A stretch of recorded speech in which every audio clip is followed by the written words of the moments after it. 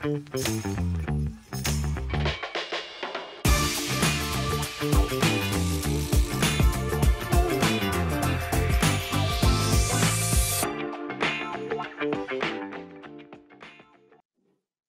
to Reporters Roundtable. I'm David Cruz. The legislature's lame duck session kicked off with some drama or some theatrics, depending on your perspective.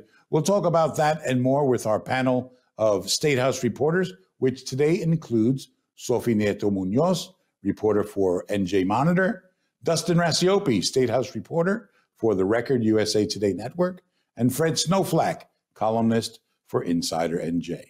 We'll hear from them in just a bit, but we start today with the incoming Senate Minority Leader, Steve Oroho. Senator, thanks for coming on with us. Good to see you, man. David, thank you very much. Good to be here. So I want to start with a little videotape of some of the stuff that happened yesterday at the door to the Assembly Chamber. Let's take a look at that, and then we'll come back and talk. You see this? See this, folks? It's denying us entry into our house. This is America. This is America. Illegal procedure, voting procedure they're relying on. It was deemed illegal, and they're enforcing it. This is tyranny, folks. America, see what's happening here. Putting our heroes up here.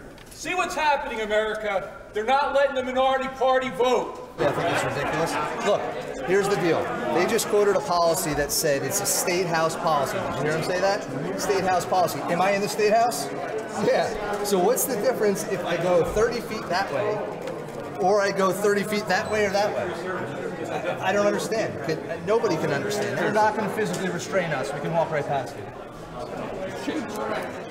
So there you have some of your Assembly colleagues, including the incoming Minority Leader, in there in a confrontation of sorts with state police. What's your reaction to that? Well, first, David, thank you very much. And I think some of the issues, obviously, there is not just the vaccine policy, but it's access to the People's House, the State House. It was a policy that was put in place by an unelected Joint Management Commission. We filed a lawsuit because it was an unauthorized policy, and as you heard from many people, the inconsistent application. First of all, I know the media was detained from getting in to see the proceedings as well.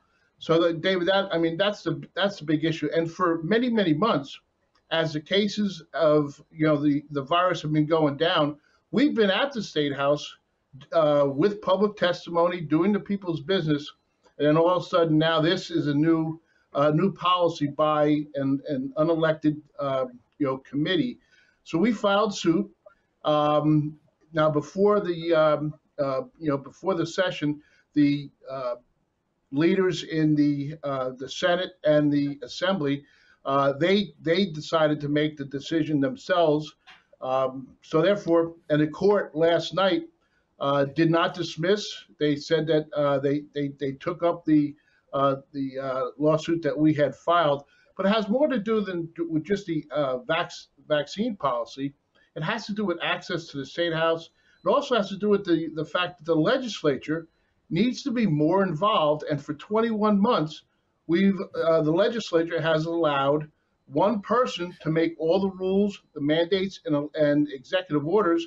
And let's face it, on November 2nd, the people, the election, the people said they've had enough. They want their legislators to be more involved. Well, I mean, I'll get to that in a second, but it was a little dramatic, no, to see one of the Assembly members shouting tyranny. I mean, that's a pretty strong word for what was basically a procedural misunderstanding or disagreement, no? Well, I think access to the State House is an important aspect because it is the people's house. But also, listen, they put the state police, and I issued a statement as well. They put the state police in a very, uncomfortable situation, and they deserve better than that. And as I said, David, this has more to do with access, and they would deny access. They denied access to the media. So the judge set a date for December 13th. But now the Speaker and the Senate President have set their own rules. Do they supersede the policy from the State Capitol Joint Management Commission? Well, the Joint Management Commission is completely unauthorized to make that decision.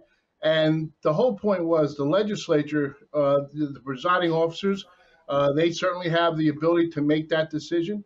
We firmly believe that the full legislature, the Democrats and the Republicans, should be involved in any kind of important rules changes like that. And we should debate them on the floor or debate them in some reasonable format instead of having just, 1, 2, or 3 people making the decisions on what is going to be access to the State House. We all represent 40 districts. We all represent roughly the same amount of people. And that, on the Senate floor or on the Assembly floor or in committee meetings, that's where our constituents' voices are heard. And I think that's the main point about this, is that there should be access to the people's house, and it was being denied.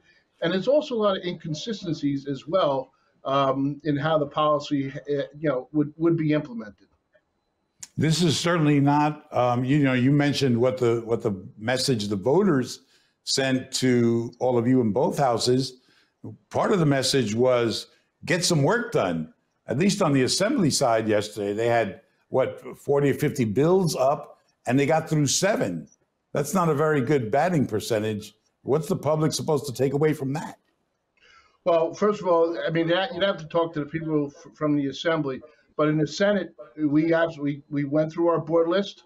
We actually made Senator Testa, Senator Panacho, and myself. We made comments on the Senate floor regarding the policy. The Senate President certainly allowed those comments and respected those comments. And listen, in my comments, I said I certainly hope that the legislature will take up its responsibilities more seriously and be a big part of the decisions going forward, because we are a co-equal branch of government. And I certainly think that that's something that we have to make sure continues to happen. And for 21 months, it hasn't. All right, next time we see him, we're going to be calling him leader. He is the incoming Senate Minority Leader, Steve Oroho. Senator, good to see you. Thanks for coming by, and have a great holiday. David, you too. Thank you very much. Great to see you. All right, let's bring in our panel now. Good to see all of you. Sophie, you were at the door during that confrontation. What was your takeaway of all of that? It was definitely a very tense standoff for what was supposed to be kind of just a humdrum day in the State House. We saw probably half a dozen assemblymen stand up in front of the assembly chambers, try to get in without showing their vaccine card or their negative test. And we just saw the video. I mean, it was a complete standoff. There was a lot of yelling, a lot of tension, and then eventually they were let in. Reporters still weren't let in, and it caused this drama that delayed the session for over 2 hours, and then they only got to 7 pieces of legislation, basically. Right. So it was a very tense day, and I think that, the upcoming sessions are it really comes down to what the court decides, I think is how we're going to see the future of these sessions play out. Fred, what did you think of what you saw? Well, I think we've seen this. I mean, we've seen this in Congress, too. I mean, look, Republicans want to make a political point. To be perfectly honest, it's not very hard. They're being asked to show a vaccine card, which is not exactly an onerous obligation. You just show your card and get in. But I think they want to make a political spectacle out of it. I mean, they have the right to do that. And I'm sure the Republican base, the conservative base is going to say, hip, hip, hooray. They're going to be all for them. But I mean, I have spoken to some Republican Assembly people privately who did not go along with this, who do not want to go along with this, and they said it was kind of juvenile, because the main idea is you are supposed to get something done, and nothing really was done in the Assembly yesterday. As previously mentioned, 7 bills. I mean, there's only action on 7 bills. I mean, and the bill list is much longer than that. But I mean, there's more attention. You get more attention when you talk about liberty disappearing and tyranny, and that's just rhetoric. Yeah. Dustin, in terms of the bills that did get passed, what was of significance out of that handful of bills? The child expanding the child tax credit, that was the big one. That was the one that the speaker cited as probably the most important. Probably the most consequential legislation that's going to come up in lame duck didn't come up yesterday. So all things considered, yesterday was the best day for the Republicans to do their thing. And like Sophie said, I mean, we'll see what the judge says and what that may mean for future standoffs over the next, 6 weeks that we have left in this session. Yeah. The speaker had some really harsh words for Republicans, which you don't generally see a lot. Let's hear what the speaker had to say from the podium this week, and we'll come back.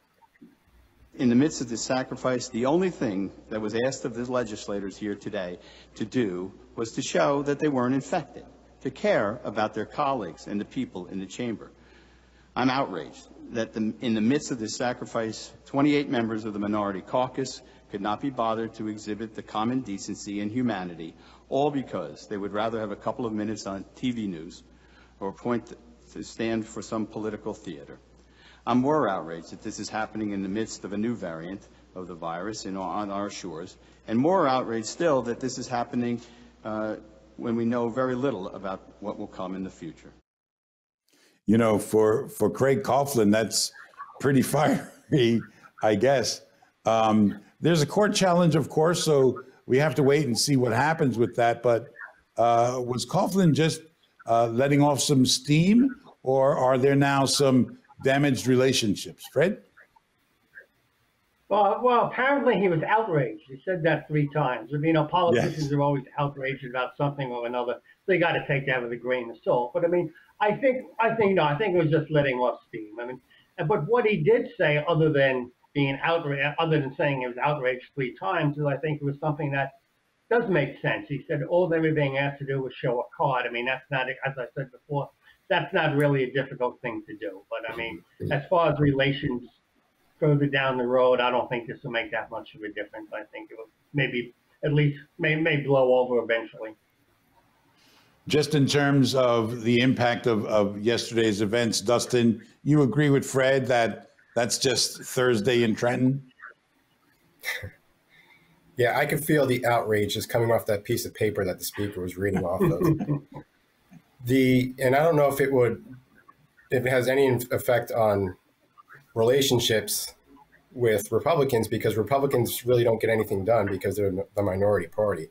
If there's a significant piece of legislation that has meaning, I'm sure it'll make its way to the floor for a vote. The thing that I guess causes a little bit of concern thinking ahead is, you know, what does this mean in the future if the legislature wants to repeal that religious vaccine exemption like they tried a couple of years ago? Given the climate that we're in, and after what Republicans did, defying the state police, and then the state police being in the position that they were, just kind of let them do whatever they wanted. What happens if we try to repeal that religious exemption? The legislature tries to do that. And what message do people in the public get when they descend on the State House? Are they going to try to storm past state police troopers? It's just, and with all the overheated rhetoric about tyranny and all that, it just seems in this particular climate, we're less than a year removed from the January 6th Capitol riot. It seems like it's a little bit of a dangerous game to be playing by the Republicans to go as far as they did yesterday. I have to tell you, I got the feeling of that yesterday. Clearly, these two events were, you know, worlds apart in terms of the severity and the threat that they posed. But you're right about a lot of that rhetoric.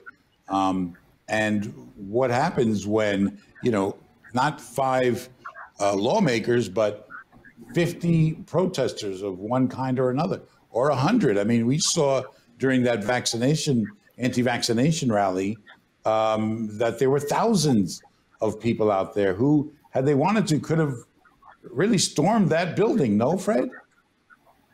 Oh, absolutely, they could have stormed that building if they wanted to. Yes, yes. I mean, I think that's not something the state police are probably prepared for. Maybe they should, but realistically, I mean, if you have 1,000 people, even 500 people running through the door, like just running through the magnetometers, I mean, no one's going to stop you. Yeah. That's just the reality. Yeah. Yes. In the end, in terms of public perception, who won this week, Sophie? That's a great question. Who won this week? I guess the Democrats, who were able to pass their pieces of legislation and, actually get some work done. But at the same time, we saw a lot of the louder people on Twitter were definitely applauding the Republicans for standing up for what they believe is right. So, I think they might have won if they are trying to pander a bit to that crowd of people. Yeah, Dustin, I guess if you're a party that can't move any legislation, you've got to get some rhetorical victories. Did the Republicans succeed in that regard? Definitely. They got exactly what they wanted. They got all the news camera and newspaper attention. They got the outrage from the speaker. And they, in a way, fulfilled their obligation as the minority party to be the opposition party and to challenge the other party, the Democrats. And they played a game of chicken, and the Republicans won because the state police were in this really undefined gray area where they were there to enforce, but not really enforce the rules. So, you had some people like someone Brian Bergen saying, well, you can't do anything. So what are you going to do if I walk right by you? I think the Republicans got everything that they wanted, plus maybe a little bit more. Fred, would you agree with that? Yes, I would agree with that. I mean, a lot of people don't follow what legislation, what gets passed that closely, but people are seeing Republicans sort of being kept out of the quote unquote people's house, and they're talking about tyranny. I think that definitely appeals to their base. I mean, that's sort of a rallying cry. Did we hear anything? Go ahead, Fred. No, I think from that vantage point, they did win, if you want to look at it in those terms. Did we hear anything from the administration, Sophie, about their outrage at what happened or what? Anything? I personally did not hear anything from the Murphy campaign. I'm not sure if anyone else did. They're kind of quiet. Yeah. You guys hear anything from the administration? No, Fred only what Dustin? Murphy said at his, he said that when this came up at his press briefing, that was on Monday, that was 4 days ago. He kind of defended the rule as it was, and I think he said something, if you don't have a card, you could take that rapid test. He said it's only 20 seconds, 10 seconds in each nostril. So that's basically the extent of what he had said. All right, let me get to a couple of news bits here from stuff that you guys have been working on. Sophie, you had an excellent piece on how some folks were excluded from the state's fund. What happened there, and has it been fixed? So, right, the Excluded Workers Fund for New Jerseyans the who Excluded Workers Fund. That's okay. That New Jerseyans who didn't receive any stimulus checks or unemployment benefits are eligible to collect up to $2,000 from that fund. So that's really for undocumented people who are here on visas, and lost income during the pandemic. So that application has proved to be very confusing to these communities. About 6,000 people have applied, and of those, only 400 have been accepted. All the other 5,000 or so are missing documents or still being processed. So there's a few things that make it confusing because the state is not overseeing the application process. These 6 advocacy organizations are. So they have no way to connect back to the state and get help for the people that they serve. And then at the same time, you have a community that is vulnerable, that is fearful of government, that doesn't typically ask for help when they need it. And they're seeing all these bumps in the road that is for a program that's set up for them. And then because they can't access it, they're just not even applying anymore. And they're just giving up, unfortunately. And has anything changed since your report on this? No, I haven't seen anything change other than more applications have been filed. I haven't gotten the latest numbers from Department of Human Services just yet. We don't know how many more have been accepted. And as far as I know, no money has been distributed yet either. So we're still asking those questions to figure out what needs to be fixed for this to work. Fred Snowflack, you ran into Jack Ciattarelli? Yes, I did. I went to this is a holiday party of the Morris County Republicans this week. These parties always go to. It's great to pick up gossip, and especially when politicians have had a few drinks. But anyway, Jack Ciattarelli, he was sort of the guest speaker, of the surprise guest, and of course he was treated like a conquering hero. And what he said was that he actually made a legitimate point. He said, a lot of people come up to me and they say how sorry they are that I came so close, but I lost. And he said he was getting annoyed. I'm sure he's not really annoyed, but he's just saying that he's quote unquote getting annoyed at that because he's spinning it, or at least he's saying that, hey, we Republicans had a great election.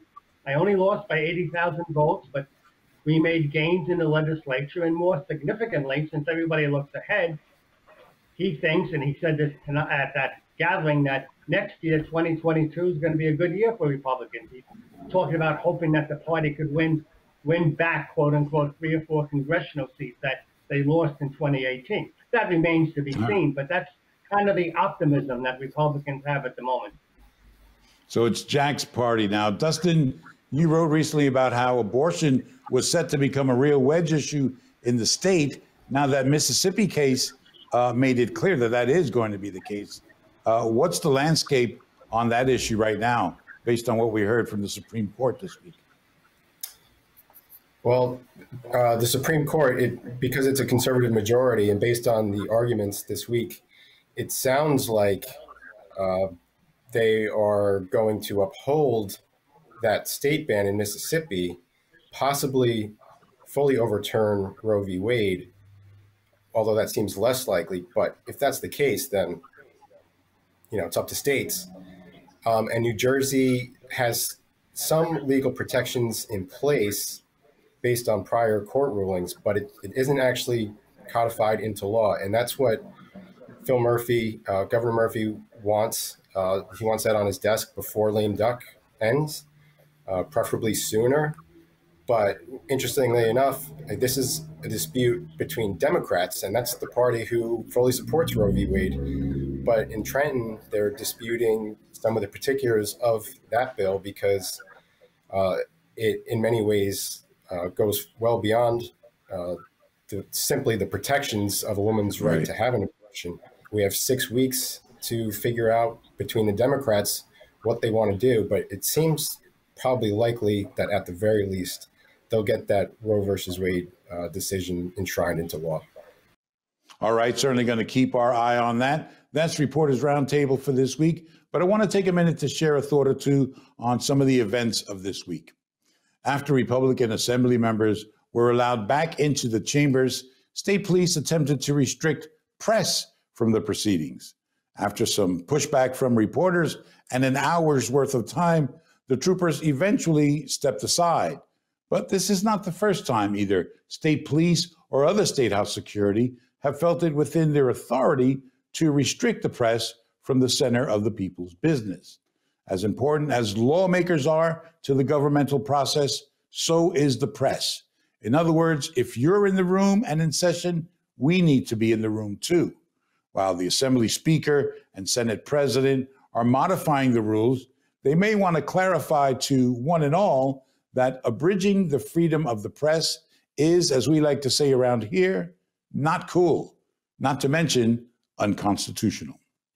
Thanks to Senator Oroho and our panel, Sophie, Dustin, and Fred. You can follow me on Twitter at David Cruz NJ, and be sure to subscribe to the YouTube channel for more Chatbox, NJ Business Beat with Rhonda Schaffler, and NJ Spotlight News with Brianna Venozzi.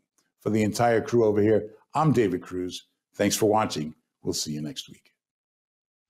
Major funding for Reporters Roundtable with David Cruz is provided by New Jersey Realtors, the voice for real estate in New Jersey.